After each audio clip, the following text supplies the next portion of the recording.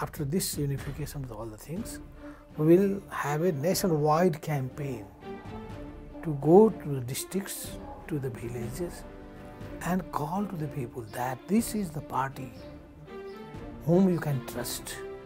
This is the party of the poor, the party of the nationalist forces, the party of change. Fighting for justice! Fighting for justice! And liberation! And liberation! We are the communists! We are the communists! Mighty, mighty communists! Mighty, mighty communists! Fighting for justice! Fighting for justice! And liberation! Welcome to People's Dispatch. We're here with Madhav Kumar Nepal, the former Prime Minister of Nepal and a senior leader of the Communist Party of Nepal. How are you doing? Yes, very good. So it's been 1 year since the unification process has started between the two communist parties. We were wondering if you could tell us a little bit about this process, an evaluation of how it's been, the challenges. Yeah, you know that the communist movement in Nepal is very popular. It has strong ties with the people. Even though there may be many parties here, several different parties may exist here, but they all are propagating Marxism-Leninism.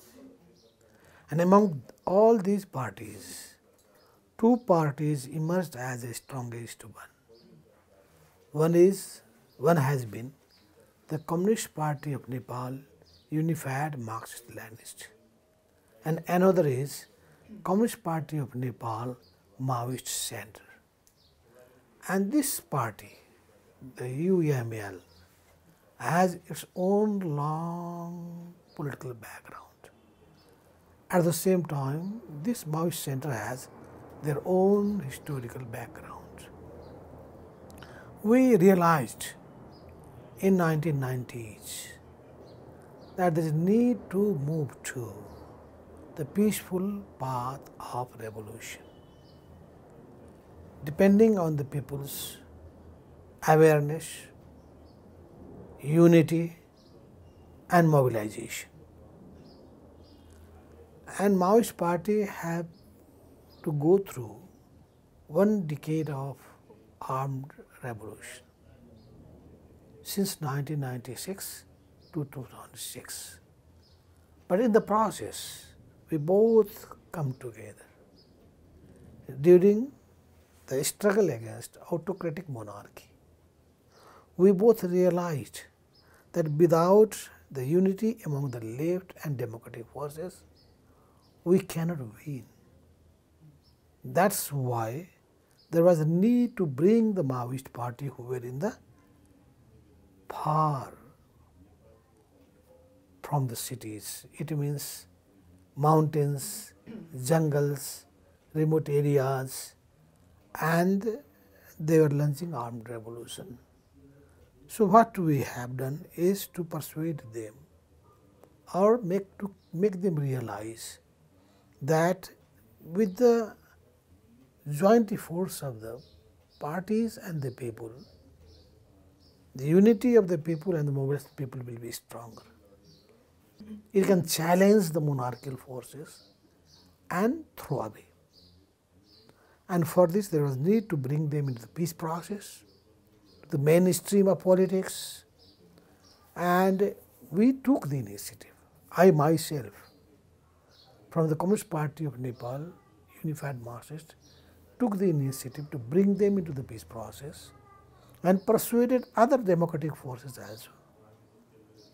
It means, democratic means liberal bourgeoisie forces, to work with us and together with the Maoists fight against the monarchical forces, because the monarchy, autocratic monarchy, has usurped power into its own hand and arrested us, and the activities the parties were controlled.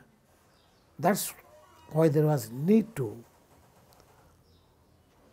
overthrow the monarchy, and for that we thought that a new constitution has to be drafted. And for the constitution there is need to have a constituent assembly.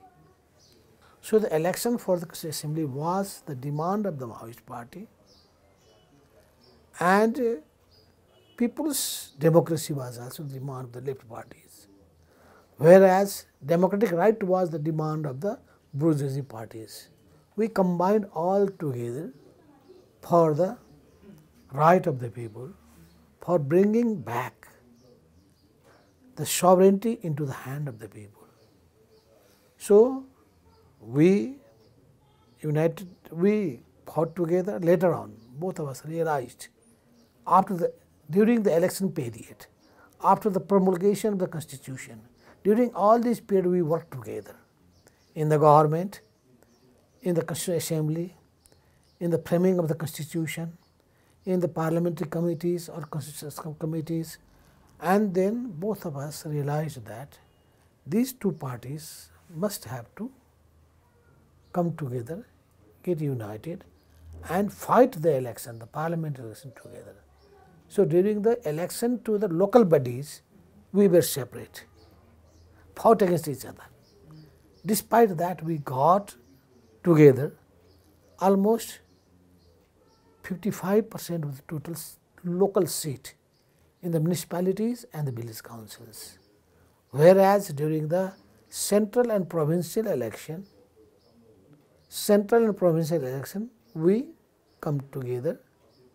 We thought that we need to be together, so fought the election together, not bringing the party into one single entity, but our electoral candidate were selected by both of us, and we got almost 2/3 of the majority in the central election. It means federal unit parliament, and in the provincial level, out of the 7 provinces here in Nepal, we have comfortable almost 2/3 majority in the 6 provinces. Even in the 7th, means province number 2, we are the largest party in the provincial assembly. So, all this has inspired us to be together. So, we discussed about our political line, ideological political line, and then we come to a conclusion that there is need to go towards the socialism of Nepalese characteristics. So, socialist orientation is our orientation, and then the Madan Bhandari, who was ideologue of the communist movement of the UML, his people's democracy, his multi-party people's democracy, his new idea was also taken positively, whereas the new democracy of the 21st century, that was the idea of the Maoist Party. So, both has to be combined together, and we have to create a new democracy, thinking in mind to move towards the socialism.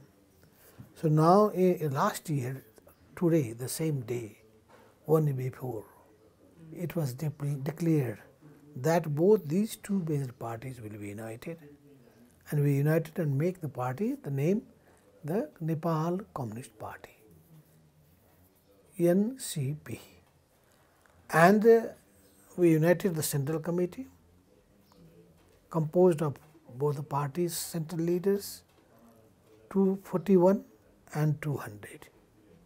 At the same time, the standing committee, 45, number 45, 26 plus 19, and then the central secretariat, 9, where the number is 6 and 3, because the UML has been the biggest one and the Maoist has been the second one.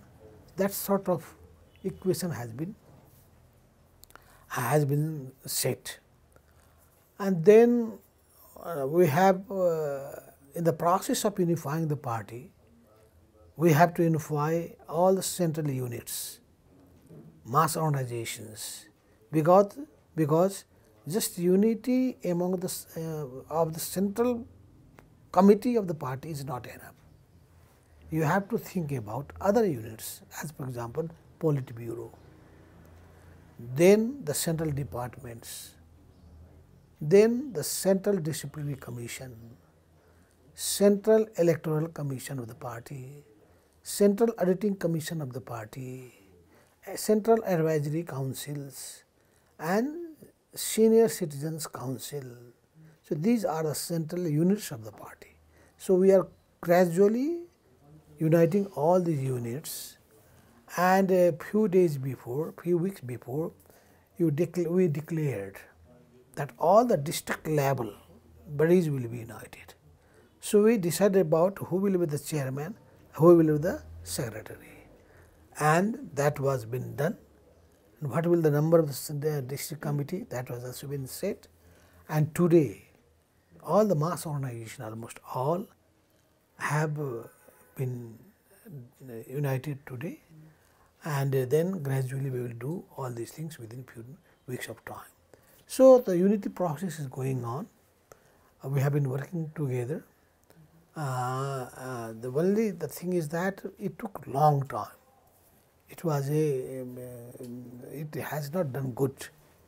Actually, we should have done the things very fastly, but because of the busy schedule of the leaders in the government and outside, it was delayed.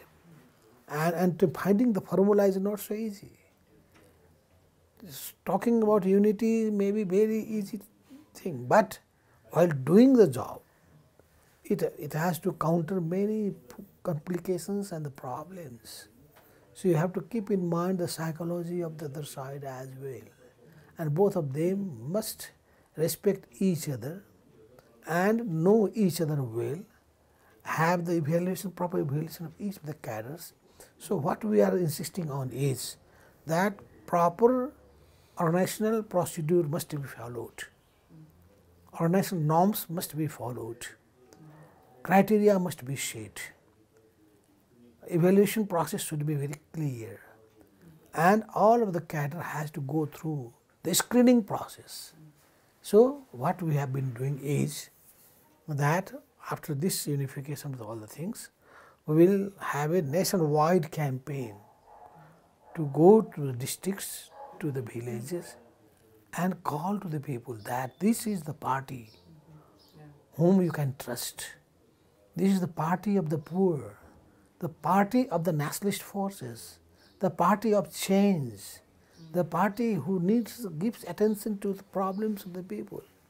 And we have to be close to the people, integrate with the people, and win the trust and confidence of the people. So that we are in the process, and we hope that in the coming few weeks, the other remaining tasks of the unification will be completed. Well, thank you so much for sharing with us. That's all we have time for, and keep watching People's Dispatch.